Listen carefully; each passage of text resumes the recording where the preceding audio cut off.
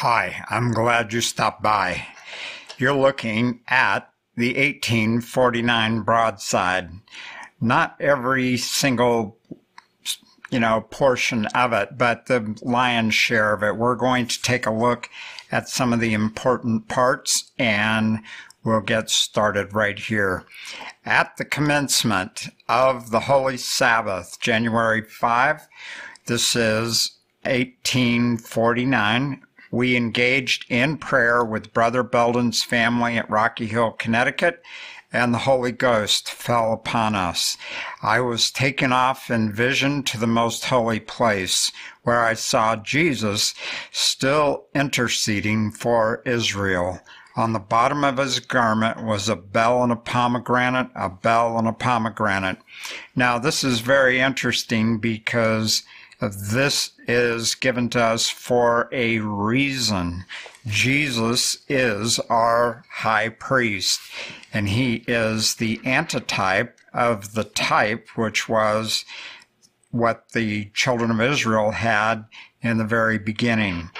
Okay, the bell and the pomegranate here is very interesting because if you read Ellen's first vision, the saints are going to hear the bells on Jesus' garment as he comes out immediately after the close of probation. So that's a real key point. Everyone needs to know that. Okay. Then I saw that Jesus would not leave the most holy place until every case was decided, either for salvation or destruction, and that the wrath of God could not come until Jesus had finished his work in the most holy place, laid off his priestly attire, and clothed himself with the garments of vengeance.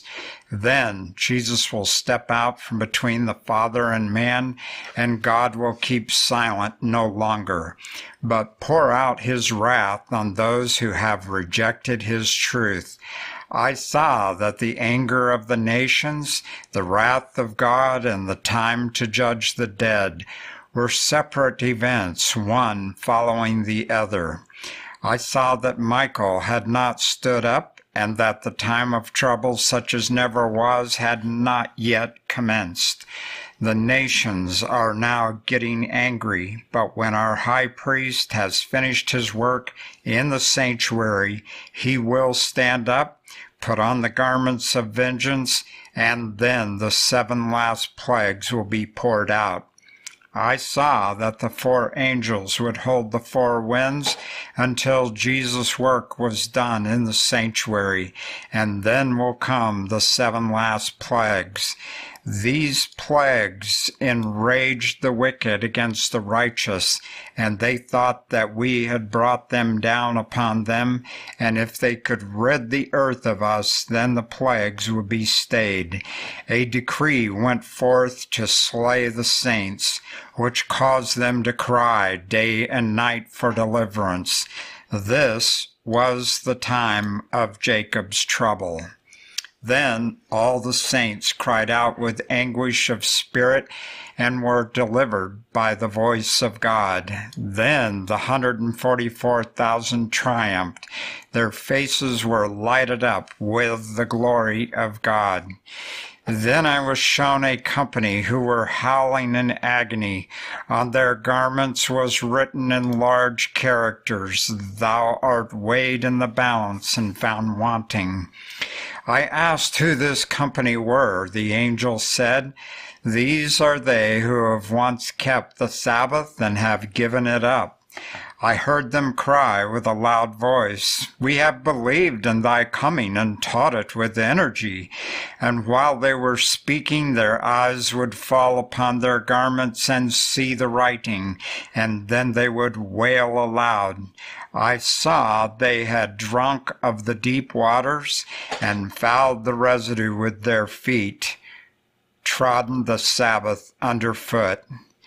And that is why they were weighed in the balance and found wanting. So there's a verse in the Bible that speaks of this drinking of the deep waters and fouling the residue with their feet. And right here we have the definition of what that means in at least this instance. Okay, Sabbath afternoon, one of our number was sick and requested prayers that he might be healed. We all united in applying to the physician who never lost a case. And while healing power came down and the sick was healed, the Spirit fell upon me and I was taken off in vision. I saw the state of some who stood on present truth, but disregarded the visions, the way God had chosen to teach in some cases, those who had erred from Bible truth. Now, I know that you have noticed that there is a number put here by different phrases. That's because this one paragraph is 7 sentences, and it has 9 different times that God is identified as the author of the authentic spirit of prophecy. And this is very important. This paragraph was published this one time in the 1849 Broadside, and it was never seen again it's never published again until 1958 in Volume 1, or I should say Selected Messages, Book 1. That's the way we say it. Okay, so this is a very, very important paragraph, and I want to encourage everyone to pay strict attention to this.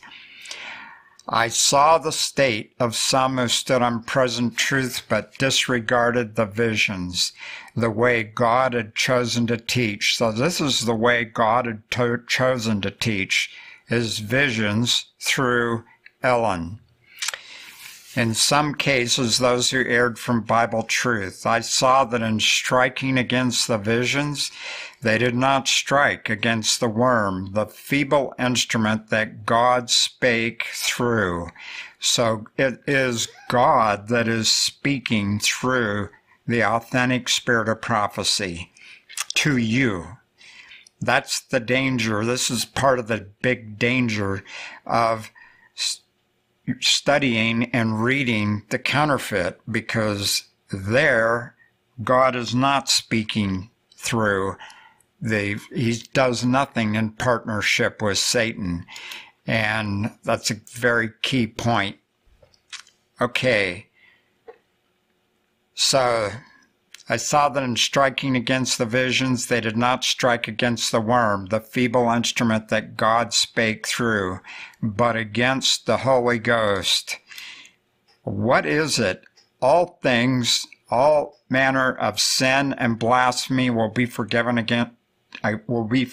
men, except the blasphemy against the Holy Ghost. Folks, be very careful what you say when it comes to the Holy Ghost. Says, I have to say, there is a huge movement out there of people claiming there is no Holy Ghost, right? All there is the Spirit of Christ or whatever. Huge mistake. Be careful, repent, and be converted. I saw it was a small thing to speak against the instrument, but it was dangerous to slight the words of God. Look at that. Those are God's words. Testimonies number 26 on page 5, which is actually the very first page of the testimony. It says that the Holy Ghost dictated the words that all the writers of the Bible spoke. That is the words of God. I thought if they were in error and God chose to show them their errors through visions.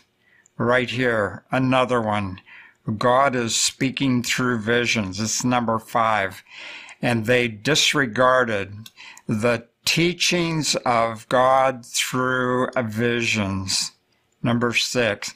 They would be left to take their own way and run in the way of error and think they were right until they would find it out too late. Then in the time of trouble, I heard them cry to God in agony. Why didst thou not show us our wrong, that we might have got right and been ready for this time? Then an angel pointed to them and said, My Father taught. Number 7. My Father taught, but you would not be taught. He spoke through visions. Number 8. But you disregarded his voice, speaking through visions. Number 9, incredible paragraph. I was blown away when I found this. And he gave you up to your own ways to be filled with your own doings. December 16, 1848, the Lord gave me a view of the shaking of the powers of the heavens. I saw that when the Lord said heaven, in giving the signs recorded by Matthew, Mark, and Luke, he meant heaven. And when he said earth, he meant earth. The powers of heaven are the sun, moon, and the stars. They rule in the heavens. The powers of earth are those who bear rule on earth.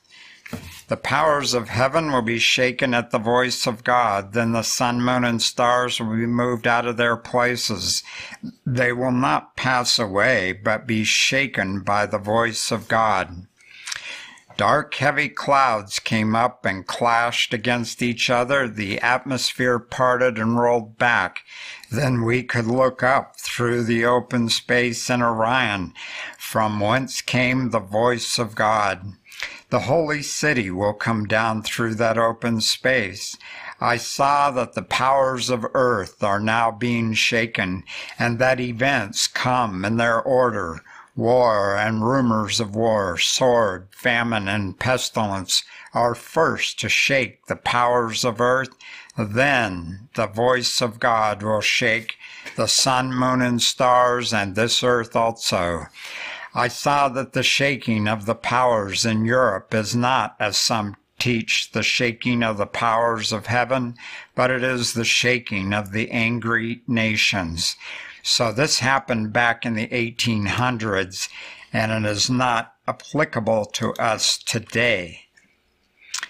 For 2 years past, the Lord has shown me in vision repeatedly that it is contrary to the Bible to make any provision for our temporal wants in the time of trouble.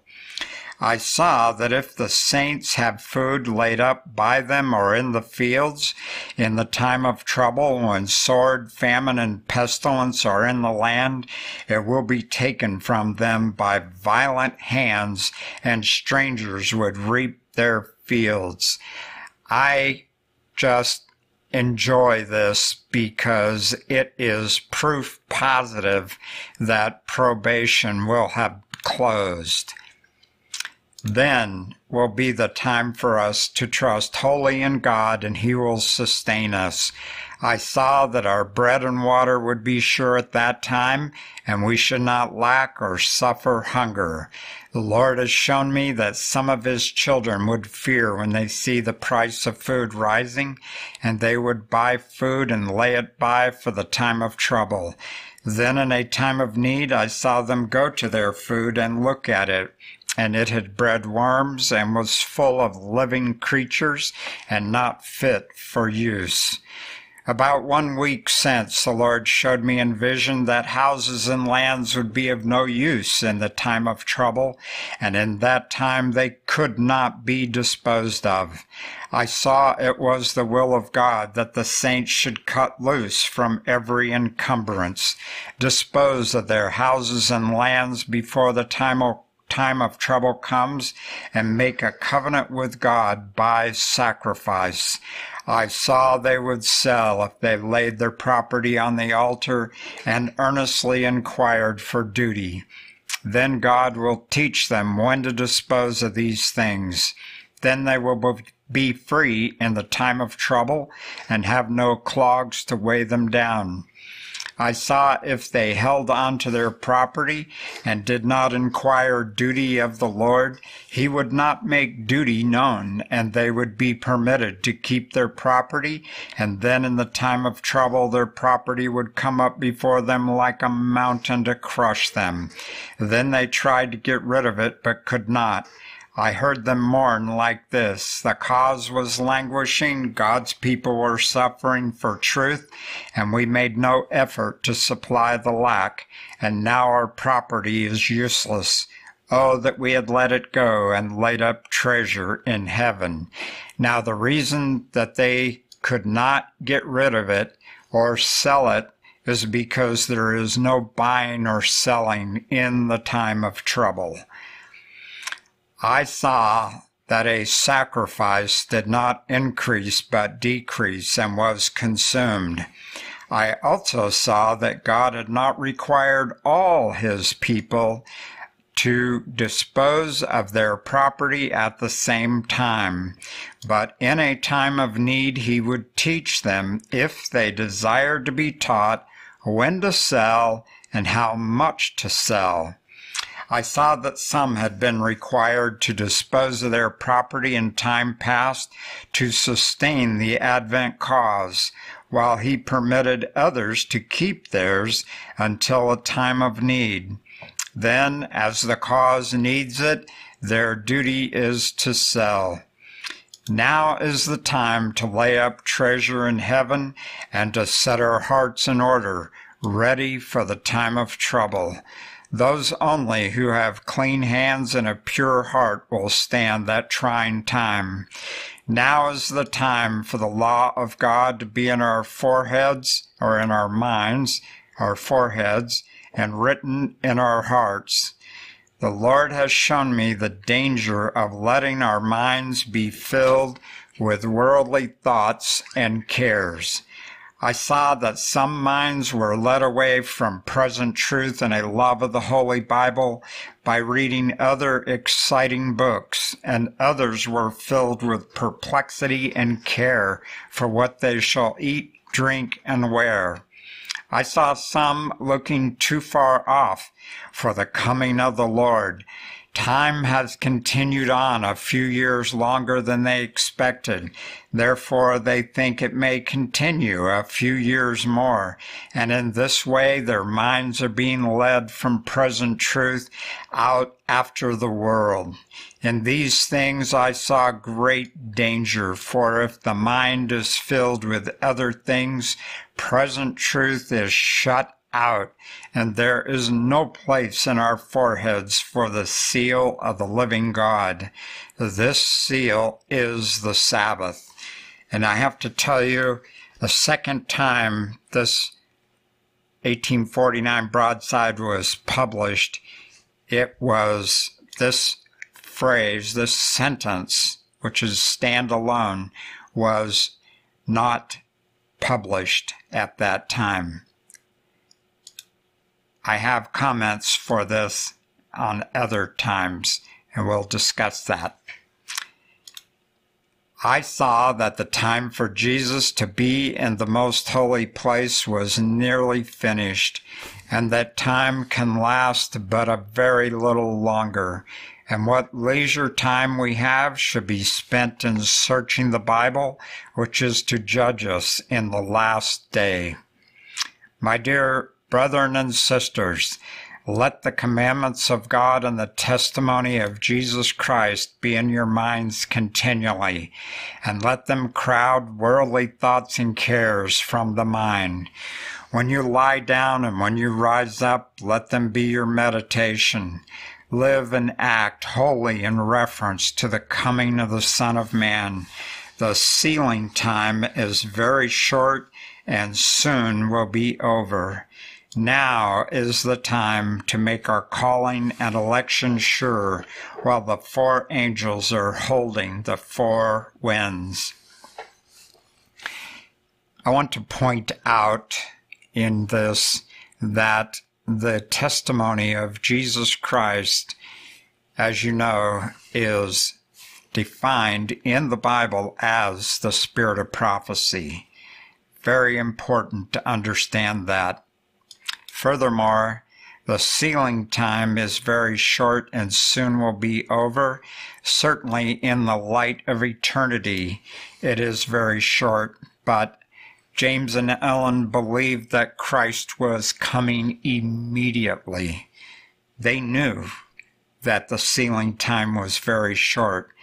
It has now lasted over, or right at 177 years. Is how long the sealing time has lasted so far. Get ready, because with everything that we know of current events and so forth, that the sealing time now is very short. Get ready, get ready, get ready. God bless your study.